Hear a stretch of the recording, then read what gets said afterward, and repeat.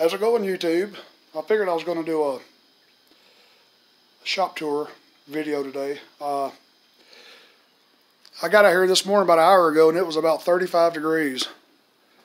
And man, it's warming up pretty quick. I was going to show you guys. I've been here in this house for probably 20-something years.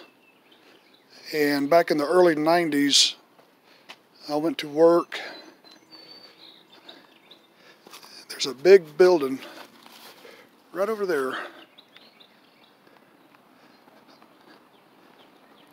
That big building right there, they opened in '69. That's where it was an equipment rental store.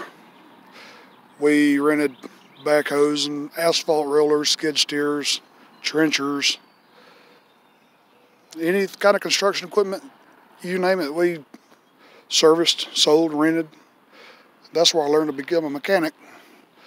And this house become for sale, a little bungalow, and I thought, how cool is that to live so close to work?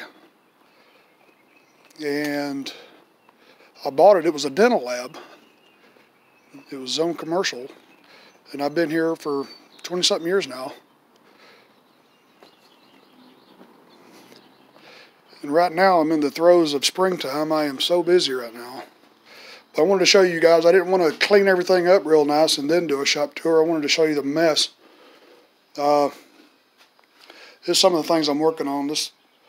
I got to deliver that this morning with that.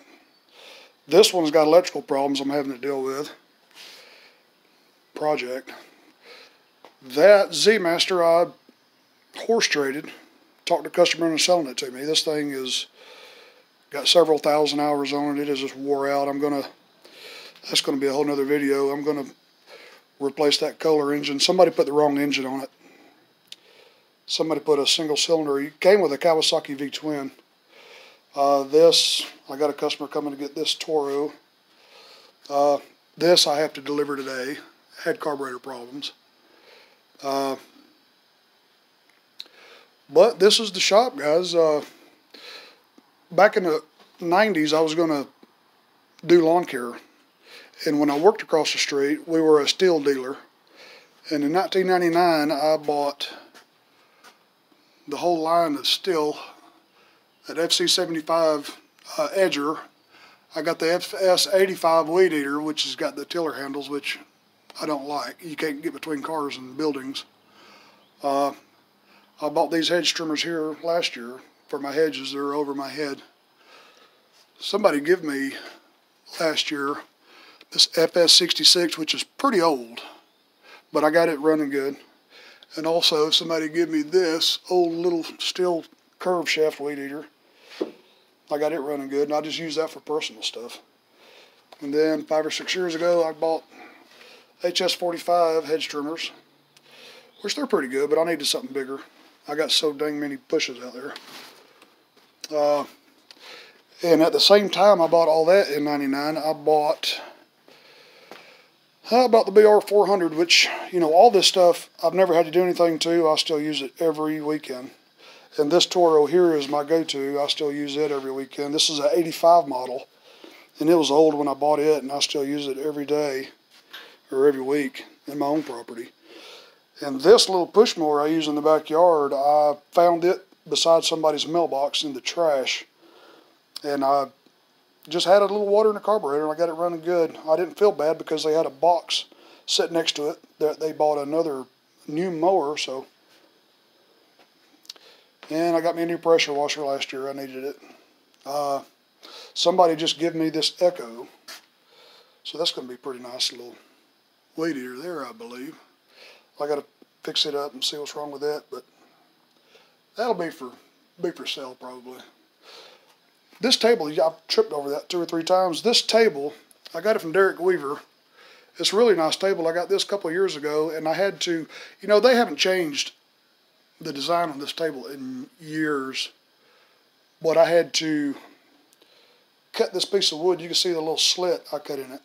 That way when it's on the ground, it doesn't slide. But every tractor I pull up on it, the deck always rubs and catches on that pivot. So that's the reason I put those boards on the ground, to help it out a little bit. Here's all the parts I keep in stock. I have to try to stock as much as I can. Briggs and Stratton stuff mostly. I got Kohler up there, you know, air filters, oil filters, a lot of Honda stuff. And then there's all the Tecumseh stuff down there, all the air filters and stuff. And let's see, you always got to have a good selection of hardware. Just your basic, well, a lot of this is carpentry too, but, you know, just little bits and bobs. You know, there's all the basic stuff, you know, just wire nuts and connectors and washers and nuts and bolts, all different sizes, you know. And you got to make sure you have all the different stuff, you know. There's all the power tools for doing carpentry and things, you know, air compressors and paint guns. There's all the bigger wrenches I use on hydraulic lines and things like that. A lot of battery powered chargers and things like that. What I like to do, what I did, sharpening blades. I mounted this little vise, and it's about chest high. I just clamp the blade there and grab my little grinder, and I just sharpen blades. It's a really easy way to do it. I like doing it outside. I don't throw sparks all over everything I'm working on inside. And of course, you know, you got to always make sure you have a lot of fire extinguishers. There's all the power tools, different hand tools. These are all my go-to tools here. You know, carburetor adjusting tools, hex tools. You know, you got your grinder. The little air compressor, I love that little compressor, but the starting capacitor is going bad. If you ain't careful, it'll snap a breaker because the engine doesn't start. You have to turn the switch on and off to get it to go. It's just getting old. And different sprays, oils, you know, lots of carb. You know, I found the cheapest place to get carb spray and brake parts cleaner is Walmart. Got us only a couple dollars a can. And you just got your regular oils and cleaner. I use a lot of cleaners. I always wash the customer's equipment real good after I work on it. You know, I got my little sprayer full of Purple Power there. I just hose it down real good. They appreciate that. And, you know, you got to keep your fuel line. I got different sizes of fuel line. You know, you got all the different fuel line, all the two-stroke fuel line, all different sizes. There's a bunch of different sizes. Two-stroke filters, and you got your four-stroke filters. Of course, these kind of filters you want to use with a fuel pump engine. Of course, these are gravity-fed filters. And then you got your hose clamps and bulbs, things like that. You know, different primer bulbs. And let's see, let's go through the toolbox. You know, you got your compression testers, you got your valve spring compressors, leak down testers, you got your carburetor leak down testers. That's pretty nice to have. Yeah, you got your vacuum pressure testers and things. And of course you have to have anti-sleaze compound. You know, you want to get that all over you real good when you're using it, so you look like the Silver Surfer. And you always got to have a good paint pen. You know, when it comes to cleaning carburetors, I have found that for me this simply works the best. Take it apart, soak it overnight,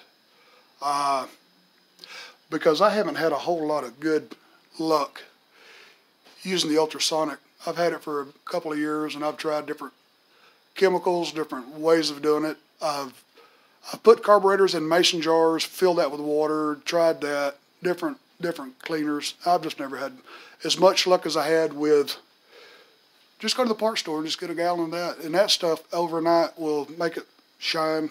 It'll make it shine good. It'll get it good and clean. And then blow it out. I like to use 023 welding wire. That stuff is really nice. And of course, you know, you've got these different things you can use also to clean. You know, you've got these little things here that, if I can get it open. You know, these things are really good for cleaning carburetors. And I like using these, let's see, that's a 12-point socket. These are perfect for taking the square plug to drain oil. Those are really nice. I've fought over time with the adjustable wrench. But up here you've got spark testers, feeler gauges, probes. You know, you got your dial calipers and different gauges, and here's all your sealants, ring expanders, clamps, and you've got your primer bulb removal tool. And then you got your valve guide reamers, scissors. These are block off plates for doing two-stroke. And to take your carburetor off, take your muffler off, and you can vacuum test cylinders and crankcases for two strokes. Everybody knows what that is. Gasket material. I love making my own gaskets. This is rubber, and then this is the gasket material.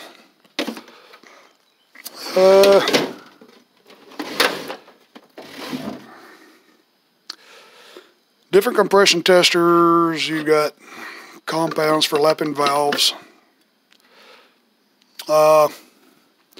This is always handy right here, the turkey baster. You always got to have this. Different things. This is a valve lapper. You know, you spin that handle and this goes back and forth. It doesn't go in a circle. Then you got your valve spring tools. And then this is your degree. It's not a torque wrench, but it's a degree indicator for torquing. That's mostly for automotive there, and of course you've got your other valve spring compressors and more compression testers. And then you've got your piston ring expander. Can't tell you how many piston rings I've broke trying to put them on. Damn, these toolboxes are getting old. And of course this is the drill bit drawer. Index drills, you know, different kind of drill bits, masonry bits, Allen wrenches, all different sizes of drill bits, jobber packs. And these are my go-to. This is my go-to drawer right here. This is all my sockets really right here at hand. Different torque wrenches, breaker bars. These are more of the specialty tools. These are all the pullers, clutch removal tools. This is a snapper, broken stud removers, seal removal tool, different pullers. And then you have your other specialty. This is two-stroke pullers for removing flywheels and things, and you know, the cylinder hones. Just your basic, you know, you got your flywheel holders, and you've got seal drivers. All the seal drivers you'll need, and then you got your deck gauge for leveling decks, piston ring compressors. This is for my reel mower lapping machine, which I put in storage. I don't ever lap reel mowers anymore. It's been 20 years since somebody's asked me to do that. And then you got your paint guns. You never know when you need a big rotary hammer, winches, things like that. Well, I'll do a part 2, guys. I think Mother's got breakfast started, and I will make a part 2 here.